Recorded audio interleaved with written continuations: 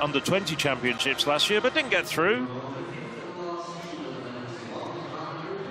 We've got one heat left of the men's 100 metres.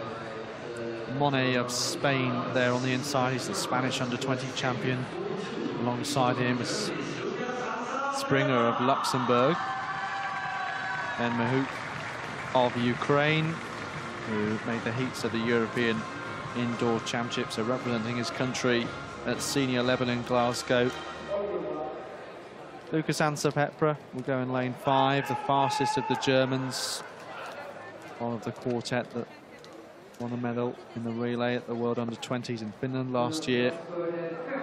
Royban of Romania on his outside, and Askin of Turkey, and Van Wijk of the Netherlands. So the final heat of 5, top 4 going through automatically the semi-finals, along with 4-time qualifiers.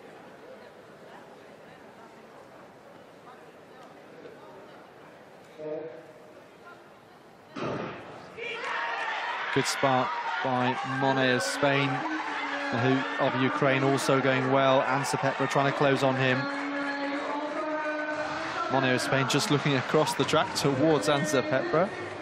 And those two looking pretty strong in this first round.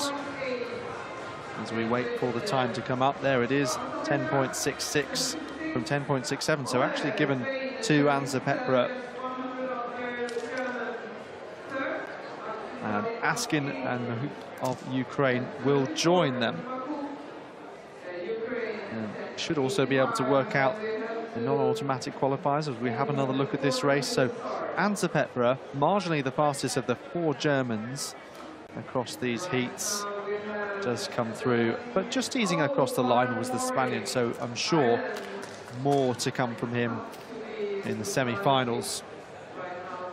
Van Wijk and Royban of Netherlands of Romania respectively making it through as 2 of those time qualifiers.